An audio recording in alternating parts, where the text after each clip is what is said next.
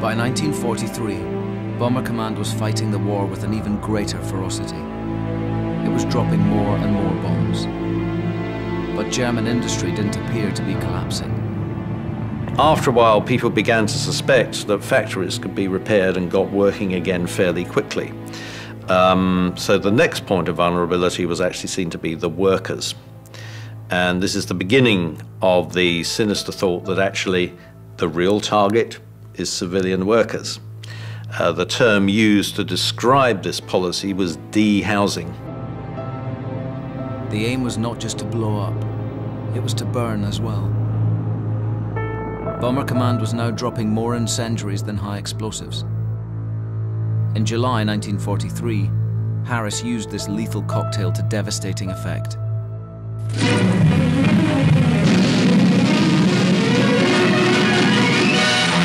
Hamburg, second largest city of the Reich, is being liquidated in a series of record attacks by the RAF.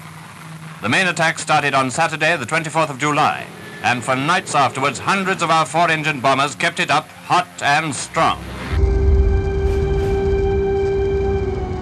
We're traveling to Hamburg to find out more about the impact of the raid. A number of factors made this attack so shattering.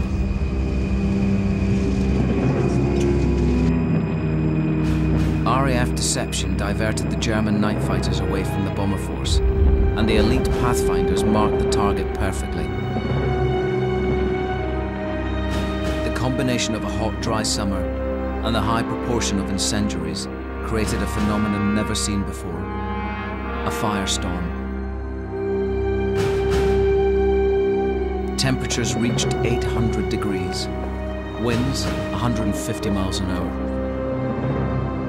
Nadia Convery is a Hamburg resident and researcher. She's brought us to St. Nicholas Church. It was so prominent in the landscape that the RAF used it as an aiming point. Today, it's a memorial to those lost in the bombing. God, that's unbelievable, isn't it, the destruction? The blockbuster bombs, they were dropped first to sort of lift the roofs of the houses, and then they would drop the incendiary bombs into houses where there was a lot of wood inside. They would just go up in flames, and the streets were quite narrow, so it was easy for the fire to spread. Mm-hmm. And yeah. And that was the aim, to set fire to. And apparently the British researched into how flammable German cities were. In one area, 96% of the houses were completely gone, destroyed. Bloody hell. The Nazis feared 6 more raids like it would finish the war. 42,000 men, women and children were killed. Quite an eye-opener, really, when you see those pictures and you see the endless empty shells of buildings and the tons and tons of rubble. I just keep thinking about families and children and trying to get, you know, as a parent, trying to get your kids out of that hell hole must have been beyond awful, you know.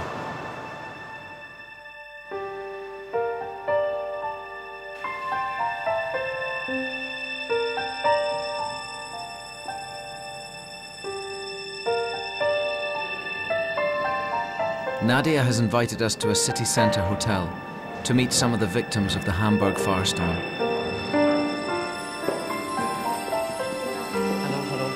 Hans Werner Prell was 13 at the time. Hello, Colin. Helga Hunter was 16. Very nice to meet you. Hello.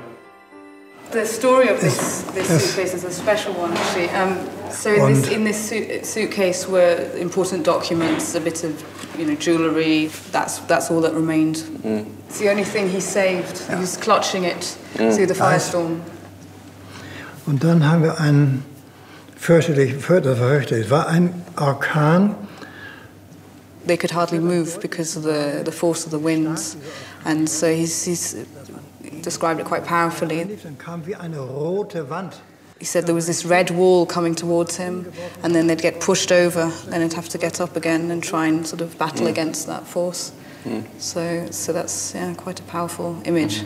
He says that just as you're sitting next to me, people would go up in flames next to him. It's unimaginable. It's just what he saw. It's just, yeah. Yeah, I was at 16 at that time, that night. Can I speak German? Of course. Yes. Ja. Ich habe dann gemerkt, dass alles brannte, alles kaputt war und die Bomben alles zerstört hatten. Aber the streets had been hit, and it was, you know, everything had gone up in flames. And so, walking home, she had to pick her way across, you know, people lying in the streets, dead bodies. Because of the intense heat, the tarmac melted, and she saw people trying to walk across and getting stuck, and then, yeah, not being able to free themselves. No one else could help because they would get stuck then too.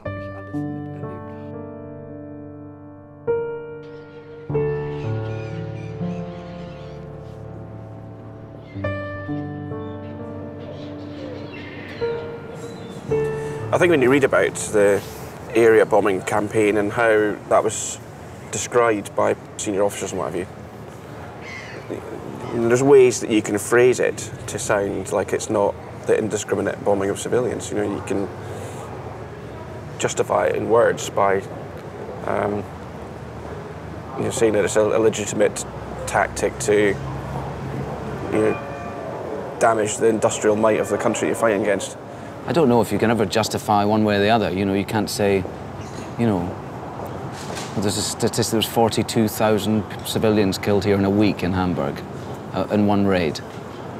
You can't ever kind of justify that. You can't ever justify the killing of innocent people. You can't justify the killing of 6 million Jews and homosexuals in concentration camps either, extermination camps. But it's not really about that, I suppose. It's just trying to understand it.